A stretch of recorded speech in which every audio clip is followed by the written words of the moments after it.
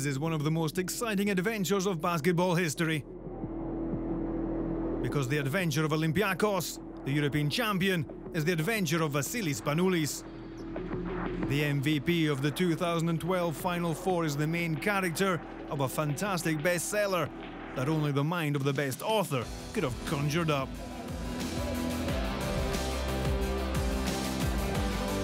He joined Olympiacos in a bold move across one of the biggest rivalries of all European sport.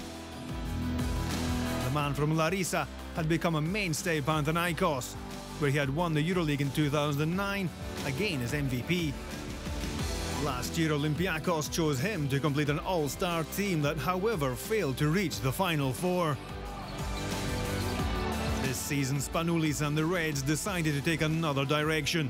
The 29-year-old will be the leader of a band of young, enthusiastic players.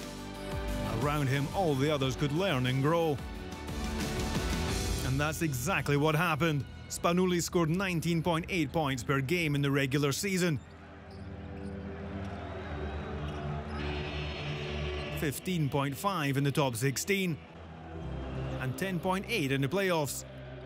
And around him the team became greater and greater. He was scoring less because his teammates were playing better. In Istanbul, Spanoulis scored 36 points and delivered 8 assists in 2 games. Perhaps not his top performances of the year, but everybody around him played their best basketball from the tip-off to the final buzzer. To that amazing end, when Spanoulis dished one of the 2 assists of his final. That was the assist, because after 1 second, Printisi scored the basket, the decisive score of the most surprising final ever. A thrilling basketball adventure with a happy ending.